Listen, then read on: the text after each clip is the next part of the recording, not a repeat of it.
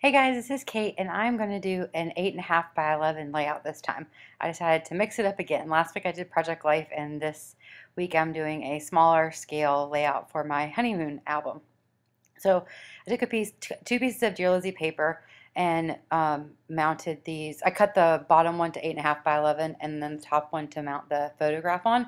And I'm just going through and picking out some embellishments. There are so many fun embellishments in this kit that I had such a hard time choosing. It wasn't that I had a hard time finding something that worked, it's that I had a hard time narrowing it down from. I had a bunch of ideas of different ways to cluster them and stuff, and I had to keep like restraining myself and going back and editing and re-editing. So I'm going to commit to putting my pictures down because I know that I want them in that upper left-hand corner, and I want to put one of the journaling cards kind of offset to the bottom right-hand corner, and I'm going to go through and pick which one I want to use, and I end up using the pink one with the stitching on it. And then I love these chalk labels, so I'm going to go ahead and stick that down also. These hearts are amazing. I wanted to use all of them, but there just wasn't enough room on this layout. And then the little Dear Lizzy wood epoxy buttons are really fun.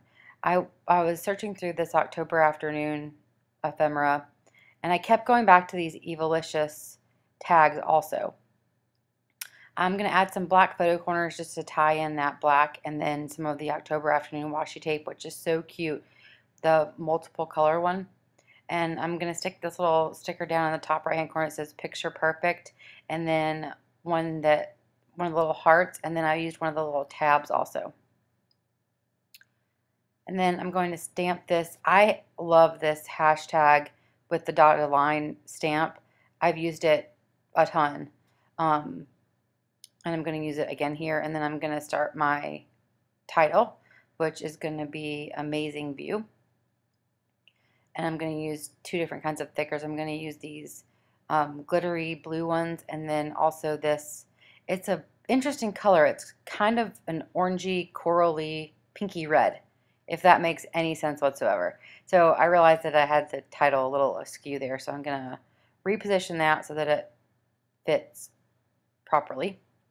And then I'm going to add this. This is a wood veneer. It's actually from last month's kit that I had left, but I really wanted to use it.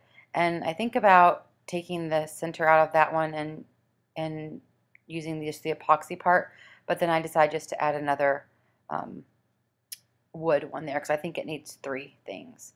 And I'm going back and forth trying to think of what to add and whatnot.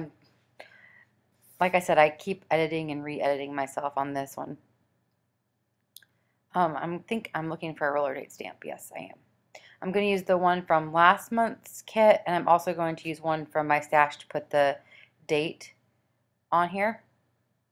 And I'm also going to add some letter stickers to that journaling card.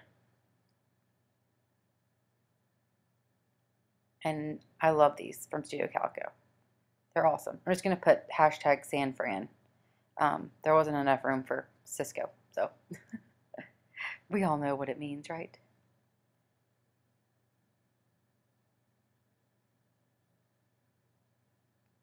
And then I'm going to add a few enamel dots, the smaller ones, mixed in with those embellishments, and then also on this San Fran tag or journaling card. And that is going to finish this layout. I really like this size. I'm thinking about making some more layouts in the 8.5 by 11 size just to mix it up a little bit. 12 by 12 is a pretty big canvas, and especially with these smaller pictures. So here I'm just kind of showing you the finished product, and there's going to be some detailed close-up shots at the end. So still fiddling look. Thanks so much for watching. Check out the Hip Kit Club. See you guys real soon.